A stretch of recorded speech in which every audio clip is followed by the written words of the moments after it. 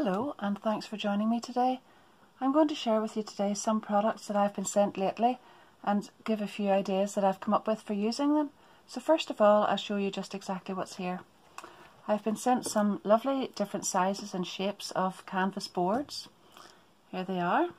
And then my next product is the Pebeo Ultimate Pouring Medium Discovery Set. So I'll show you what's inside that box. Inside, first of all, you'll find the most important thing, I think, is this little leaflet by Nancy Wood. Now the products inside here are a pouring medium, a catalyst and some paint and a little spatula. But the catalyst, pouring medium and catalyst, is a special formulation which was made by Pebeo in conjunction with Nancy Wood. So this is very important because it shows you a masterclass. There's a link on here to a fantastic video. It's a masterclass by Nancy Wood, and absolutely everything that you'll need to know about mixing this and how it should turn out at the end is in that video. I'm just going to show you some ideas that I have later, basically just to use these products with some products that you may already have. But inside this set you'll find the medium, the catalyst and 5 different colours of the Pebeo High Viscosity Studio Acrylics. We've got yellow ochre, oriental violet, turquoise blue, Mars black and titanium white, and then this little painting knife. So I'll set that aside and then I'll show you. I've also got this set. Now this one comes just in a box of its own, and this is the pouring medium and the catalyst without the paint. So that will show you that you can buy this separately. The link to the video is in this one as well, but you can maybe try some of this out with some other paints and things that you've got as well without having the Discovery set. It's that one.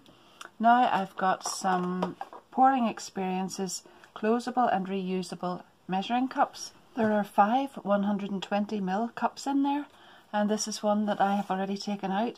So you can see the lid is absolutely perfect for putting water or paint in the cup and then putting the lid on, and when that's on your desk, then if you accidentally knock it over, you know you're not going to spill it.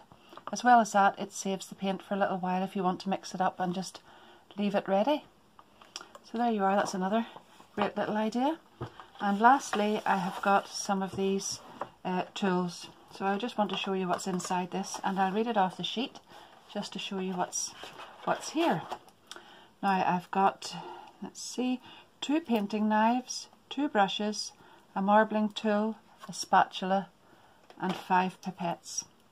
So that's everything that you'll need to get started with some of this pouring experiences, and I just can't wait to start opening all this up and having a good play with it. So I'll pop some of this aside, have a little experiment to see how I get on, and I'll be back again in a few minutes with a few ideas. So I've got my canvas board ready. This is not a deep canvas and there's going to be no sagging in the middle, so it's perfect for the job. I've also got it on some paper so that if any of the paint goes over the edge I can just throw that away. But I have got a glass mat underneath it, and I've really only just got the glass mat covered with the paper to save the glare on the camera there. But a little tip is that I've used the glass mat to pour some puddles of the paint onto first of all. That way I can use just small amounts of it and make sure I've got the consistency right first. It saves me wasting any paint and it's easily mopped up again. So the brand of paint that I'm using at the moment is Element Studio Acrylics, and I've got some white mixed up to use for the background. I've also got some orange to pour a puddle on the centre of that, and then I've used this dark blue with the catalyst. So just to show you what I've done, this is quite thin. The paint itself was actually quite thick.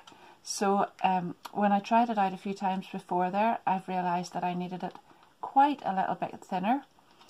So I've added quite a bit of pouring medium. I've used the recipe that was on the video that I've referred to at the beginning, but I've had to thin this down quite a little bit. I want to get a nice even coverage over the back of the canvas first of all, and then to pour this lovely bright orange on top, and then this is the blue paint that I've used with the catalyst that I'm going to use on top of all of that.